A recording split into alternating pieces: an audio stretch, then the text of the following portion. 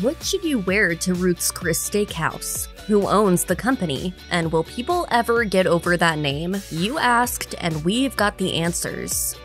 It goes without saying that steakhouses maintain some semblance of a dress code, while some establishments are more lenient than others in this sense. Ruth's Chris is generally considered one of the stricter franchises when it comes to the attire required of patrons for in-house dining. Per the company's own website, business casual is considered the dress guideline. No ball caps, cut-off sleeves, athletic attire, or revealing garments are to be permitted in the dining rooms. However, according to employees and customers alike, this stringent dress code may not always be enforced. This inconsistency has bred some confusion regarding the company's supposed official policy, inspiring numerous posts across social media platforms. One Yelp user asked about the dress code and was told that the clothing requirement is dressy, with denim jeans being a definite no. However, when the same question was posed on TripAdvisor, another individual responded, "Just about anything goes. Casual to dressy is fine. They don't have a dress code, and everyone is comfortable regardless of what you're wearing."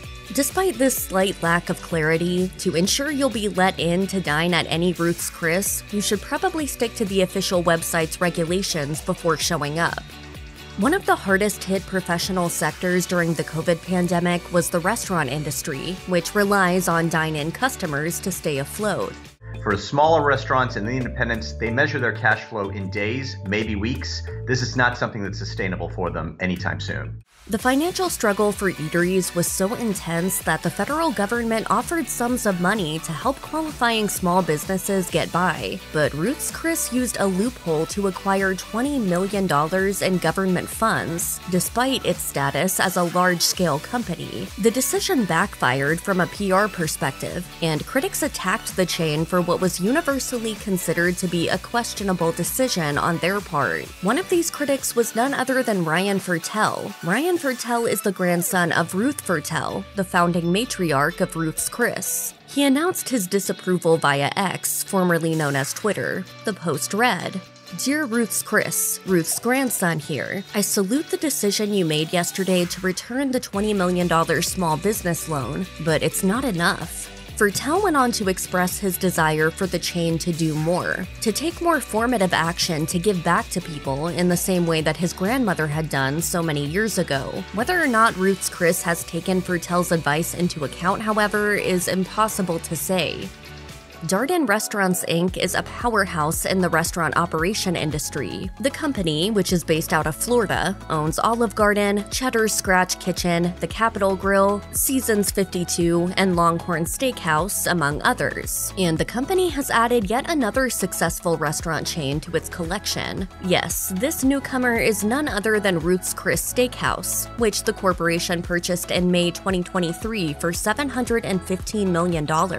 With 155 locations in total, Ruth's Chris has become Darden's fourth biggest chain, behind Olive Garden, Longhorn, and Cheddar's. Darden plans to expand the celebrated steakhouse by about 10% per year. After the Ruth's Chris acquisition, Darden controls 3 of the 5 biggest steakhouse chains in the US. What that actually means for Ruth's Chris itself, however, remains to be seen.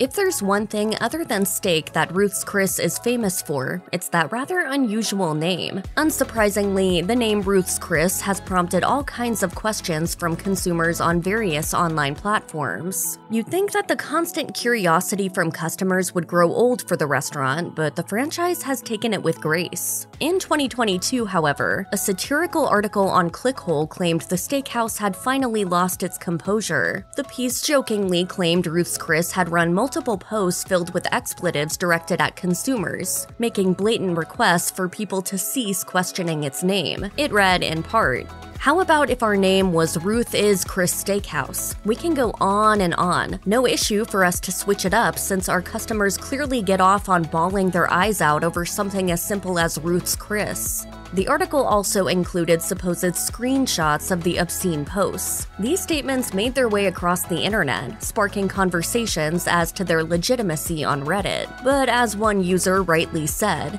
anyone who thought this was real needs to learn to navigate the internet better.